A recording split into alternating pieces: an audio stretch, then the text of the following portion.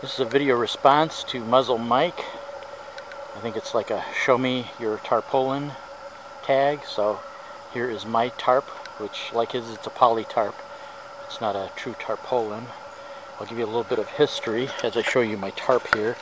It's a cheapie, not an expensive one at all. The eyelets or grommets are about 3 foot apart.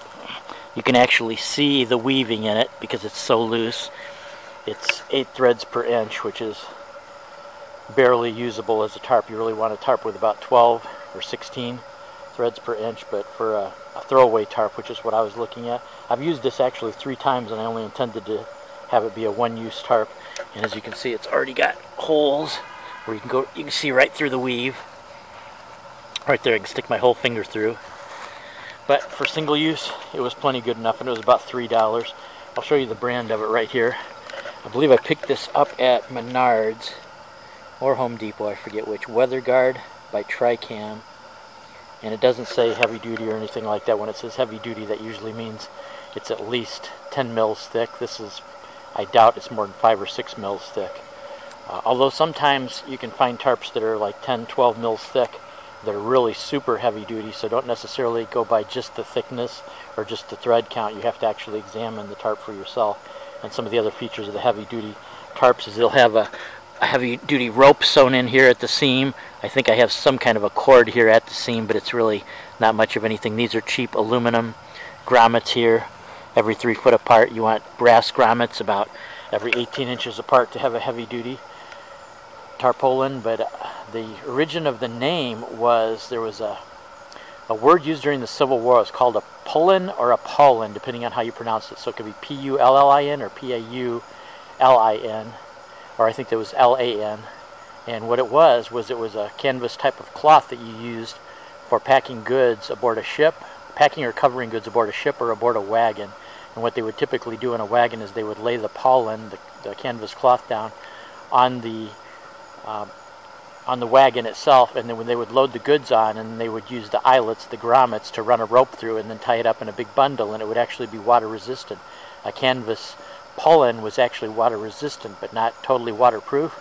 So what they would do to waterproof them is they would add tar. So you would have a tarred pullin or a tarred paulin, depending on which word you use. So it just changed to the word tar-covered paulin or tarred paulin to tarpaulin, or depending on how you pronounce it too. Some people, I believe in the South, they call it a tarpaulin, and up north they call it a tarpaulin, and most people just call it a tarp or a poly tarp. But yeah, this is the poly tarp. If you want the really good quality, you don't go with a polyethylene tarp, you go with a vinyl coated tarp. Those are quite costly. Like this one's a $3 tarp. If you would get this in a vinyl coated, you would probably get a bigger size, and you would pay somewhere in the neighborhood of about $60 for it, and it would be chemical resistant. It would probably also be somewhat fire retardant, although you never want to get a plastic tarp. If you're really wanting a tarp that's more fire resistant, you get something like a canvas tarp. But the other thing too is you don't always want to go with the very best quality of tarp, because the thickness of the tarp can be just like the old canvas tarps, and you take them outside and it's cold weather and they're hard to maneuver around and heavy anyway. Well, then it's hard to even get them to bend or fold, and that can be the same thing too when you're dealing with a real thick heavy duty polyethylene tarp or a thick heavy duty vinyl tarp, same as the canvas tarps. Really hard to work with in the cold. They're just not really that flexible. So maybe you might want to go with a medium duty or a heavy duty instead of a super heavy duty. But yeah, you can get these all the way up to well over $100, or as cheap as $3 for the throwaway ones. So this is my tarp. Oh, and we have got to do the tarp pledge, the tarpaulin pledge at the end. So you guys need to pause respectfully as we do the tarpaulin pledge. This is my tarpaulin. There are many like it, but this one is mine. My tarpaulin is my best friend. It is my life. I must master it as I must master my life. My tarpaulin without me is useless. Without my tarpaulin, I am useless. My tarpaulin is human, even as I am human, because it is my life. Thus, I will learn it as a brother. I will learn its weaknesses, I will learn its strength, its parts, its accessories, its seams, and its grommets. I will keep my tarpaulin clean and ready, even as I am clean and ready.